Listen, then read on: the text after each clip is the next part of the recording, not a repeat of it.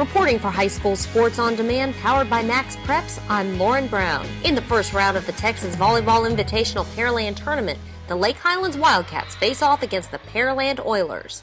A tough matchup, but both coaches knew what it would take to win. Good ball control and us just playing aggressive and serving aggressively, keeping them out of the system, working hard, playing as a team. We should do well and hopefully get a lot of people in to play this match. Solid defense, and we got to be smart offensively because they're a very strong defensive team. In the first set, Lake Highlands is serving first. Both teams step up their defense to keep the ball moving early. With good coverage on the court, it's the Oilers who make a move early as Madison Barron goes in for the kill. Later in the first set, Lake Highlands' Kendall Kegler serves to Pearland. The Wildcat defense steps up their game to avoid an attack by the Oilers. The Wildcats pass the ball back to Pearland, who can't handle the reception. Wildcats take the lead 2-1.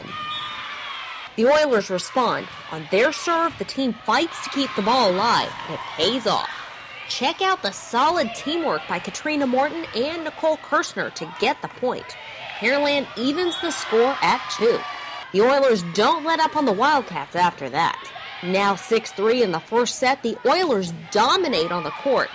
A strong serve by Nicole Kirshner, her team backs her up with solid defense on the court, easily returning on the set.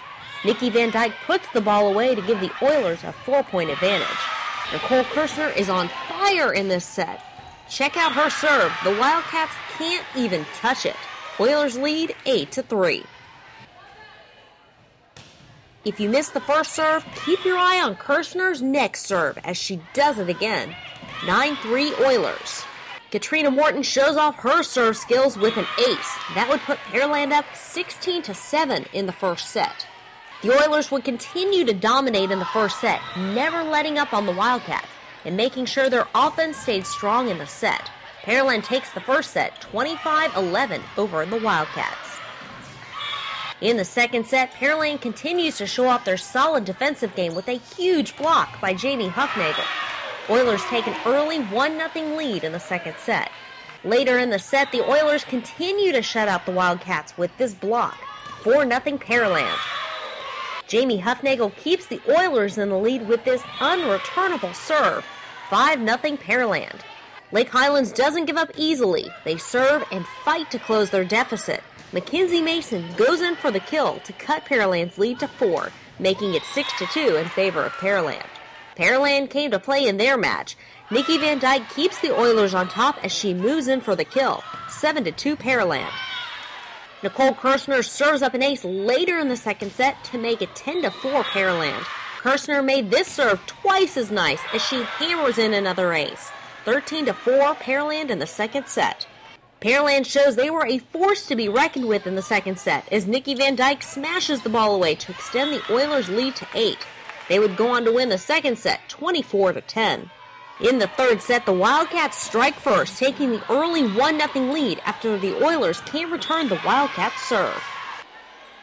The Wildcats' Kendall Kegler serves again in the third set. The Oilers try to get the point, but it's the Wildcats' Dominique McQueen who goes in for the kill to make it 2-0 Lake Highlands. The Oilers don't stay down for long. They battle back in the third set with shots like this from Waverly Sadler. The Oilers' Katrina Morton extends the lead in the third set with serves the Wildcats can't even touch. That would make it 12-3 Pearland. The Oilers would take the third set 24-7. The Pearland Oilers would go on to win in 3 straight sets over the Lake Highlands Wildcats, winning 25-11, 24-10, and 24-7.